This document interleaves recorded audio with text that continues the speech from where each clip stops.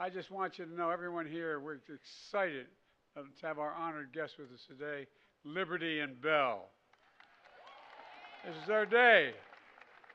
Thanks to the chairman of the National Turkey Federation, Steve Lykin, Steve and your entire family. I got to meet the entire family. And by the way, it's my birthday today, and they can actually sing birthday music. I just want you to know it's difficult turning 60. It's difficult.